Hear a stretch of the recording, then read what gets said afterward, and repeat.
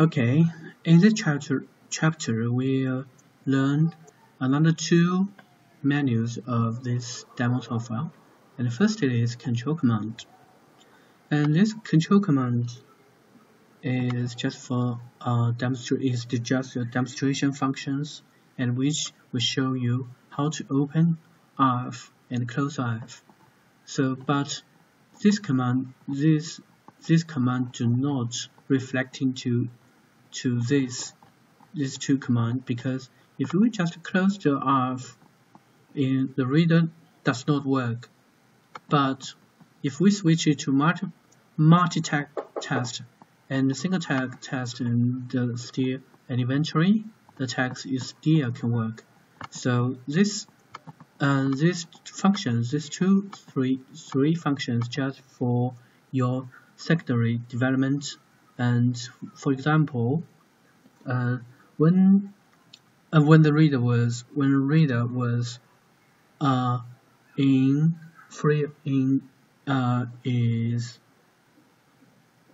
is not working state, so you can just close the rf to save the powers.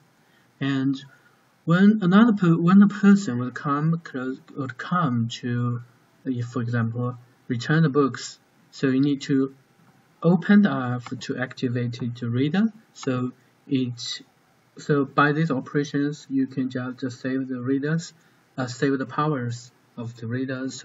But to open an rf that needs trigger, it means that you need to trigger the rf field by external devices, such as infrared sensors.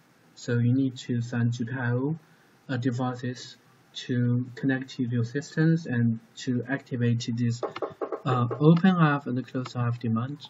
And device information is simple, just system series number and version. So this is a control command, and very simple, and I think it's just a simple introduction will be okay. And noise detection. Okay, this function is to detect environment noise. For example, if there are a strong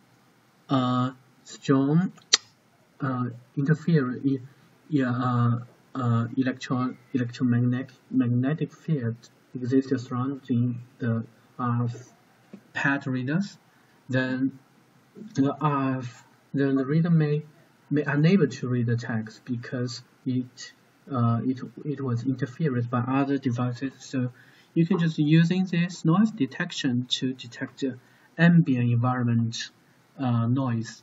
So you can just starting. Okay, if you see the curved is as flat as possible, is flat as this one, and has no sharp peaks. It means that environment is good. Otherwise, please change another places to testing. Okay, it means that you need to change another places or remove the interference devices. But since this reader is anti-metal design, so normally it will have very low interference. Okay, so these two functions I want to show you. Okay, thank you.